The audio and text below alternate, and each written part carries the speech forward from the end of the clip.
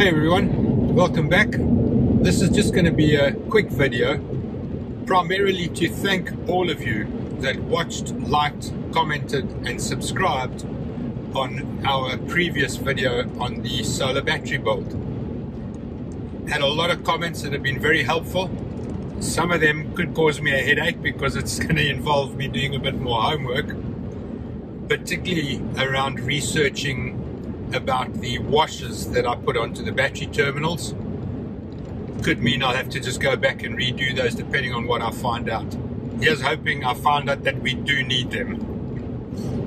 There were also a couple of very helpful comments around suggesting that I make sure that I balance the cells 100% correctly before putting it into production, which will increase the capacity of the battery bank and hopefully increase the life cycle of it as well.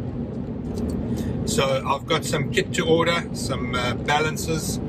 I'll get that ordered and hopefully I can get them in time before I get back home in a couple of weeks in preparation for upgrading the inverters and hooking the batteries up.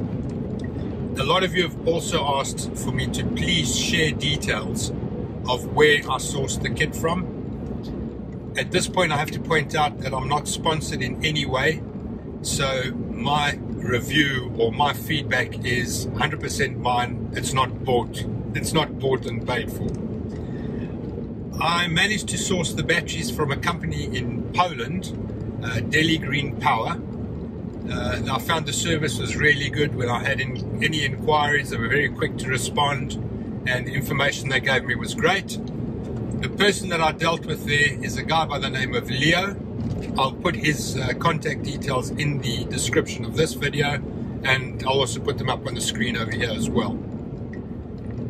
For the inverters, I did a lot of research before I bought my current inverters a good few years ago, and I settled on MPP Solar. Their price point was very good and they had pretty good they had very good reviews when I was looking into them. During my research at that time, I discovered that there was quite a lot of knockoff versions of the MPP solar inverters. So I made sure that I contacted MPP Solar in Taiwan to make sure that I got them from a reputable supplier in Europe. That meant that I got a guaranteed MPP solar inverter. The person I dealt with at Emma for the purchase of these two inverters is Emma. Fantastic service from her as well, and in fact I don't think it took more than 3 days from the time I paid for the inverters for them to arrive in Italy.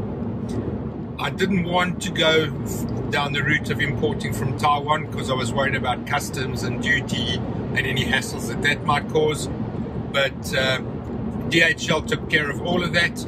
I got an email from them the day after I purchased the equipment saying you've got to pay X amount in duties.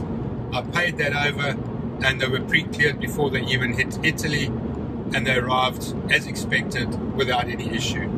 So as I said, I'm not back home for a couple of weeks, but when I get home hopefully we can get all the cells balanced and get the inverters installed and commission the system.